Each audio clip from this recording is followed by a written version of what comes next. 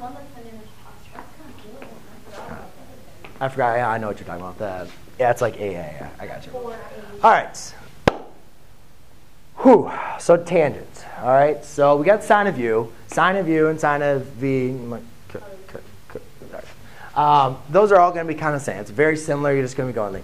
Tangent is going to be a little bit difficult, so we just need to go through one of these. To do a tangent problem, the same exact thing. I'm not going to spend a whole bunch of time because we just already did evaluate for these. But we remembered that our 2 points were at, we had 30 degrees, which was square root of 3 over 2, comma, 1/2. And then we found 225 degrees was at the point negative square root of 2 over 2, comma, square root of 2 over 2. Right? OK.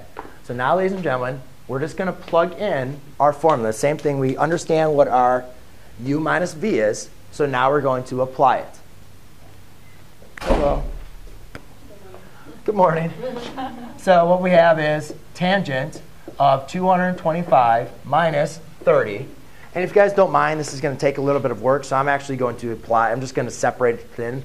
So tangent of 225. Oh, actually, never mind. Let's go through this.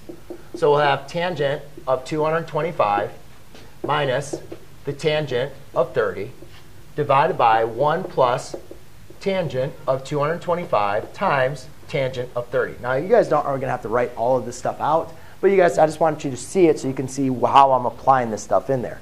Now, we need to figure out what the tangent was. Well, cosine and sine were pretty basic, right? X, y coordinate. Well, now we're dealing with y over x. So what is the tangent of pi thirds? So the tangent of pi over 3 is going to have 1/2 over, it's pi over 6. See, it's getting crazy again. It's 1/2 divided by square root of 3 over 2, right? So then you cancel those out, so you're left with 1 over square root of 3. Rationalize the denominator, which you guys should be very sick of. So yes, you get square root of 3 over 3. Then if I wanted to do the tangent of, why am I doing pi over 6 is 30 degrees? 225 degrees. Well, that's going to be equal to the square root of 2 over 2 over square root of 2 over 2. And the x is negative. So that just equals negative 1. OK? Remember, it's the y over the x. They are both negative. Thank you. Trying to get through this row too quickly. So does everybody see how what I just did, taking your y over your x? That's the main important thing. So now let's plug them in. So the tangent of 225 degrees is 1 minus the tangent of 30, which is going to be the square root of 3 over 3, over 1 plus the tangent of 225 degrees, which is 1, times the tangent of 30, which is square root of 3 over 3. Now, you guys understand that 1 times square root of 3 over 3 is just square root of 3 over 3, right? So we don't really need to write the 1 there. All right, so now what do I do? So now I have this answer. Well, first thing is we have a fraction in our denominator, right? So let's get rid of our fraction. So I'll multiply by 3 over 3. Now that's going to leave me with, by applying distributive property, that's going to leave me with 3 minus the square root of 3 over 3 plus the square root of 3. I multiplied both the top and bottom by 3 to get the 3 off the denominator. Huh? Then we have to rationalize the denominator. Don't you guys love tangent already? OK, I'm going to go up here because I'm running out of space. So what we have up here, this is not a difference of 2 squares. We need to FOIL this. So this is going to be 9 minus 2 square root of 3. 3 times 3. Why do you have to do it like that instead of multiplying by just the square root? I was just about to multiply by just the square root. I got to multiply every term by every term. I thought you were just going to do the 3 and then... Well, I'll explain that in a second. So first of all, we got to do 3 times 3, which is 9. And then I did 3 times, I messed that up. 3 times negative 3 is going to be negative 3 square root of 3. 3 times negative 3 is going to be negative 3 square root of 3. Negative square root of 3 times negative square root of 3 is going to be a positive square root of 3 squared, which would be 9. So therefore, over, down here, I have what we call a difference of two squares. So this is the same thing, but now since one is positive, one's negative, I would get a positive version, and I would eliminate my middle term. So for this one on the denominator, I'm going to have 9. And here I'll have oh, well, that's not 3. That's 3 squared. That's going to be minus plus 3. Thank you. I knew it was something wrong. It's 3 up top. Sorry. Negative square root of 3 times negative square root of 3 is going to be positive 3. Then 3 times 3 is 9. And square root of 3 times negative square root of 3 is going to be a negative 3.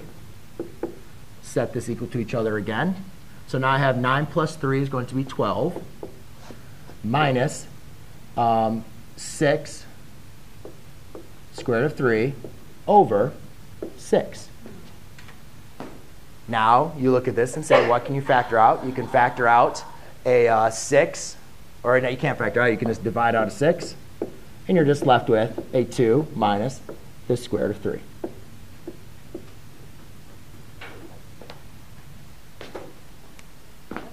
Let's not do that one again. Well, never. We're going to start throwing markers at you when you're up there. So, guys, you don't even, oh my god, this is,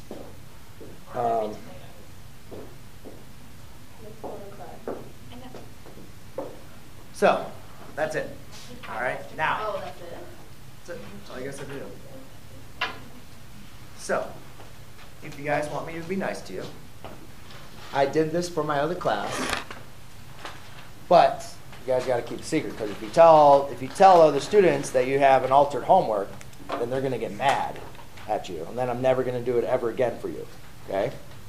So, my first class had to do the homework assignment that's listed on the board. I will take away 4 problems from you if that's okay with you. But if you start telling other people about this, and then I get complaints from my first period, I'm not going to do it ever again. So do not worry about doing number 9 or number 11 or number 17 and 19. Okay? So your homework still stands up there. Just don't worry about doing number 9, 11, 17, or 19. Everything else still stands. So I took off technically 4 problems. Technically that's 12 problems because you're doing each problem 3 times. Wait, why are we doing each problem 3 times? The directions state, find the exact values for the sine, cosine, and tangent of the angle. Okay, So you have to do sine, cosine, tangent for all of them. Which can I have the book back? Sure. Page 384. Yes. This homework assignment is not due by next class period, as you guys have your quiz or your test.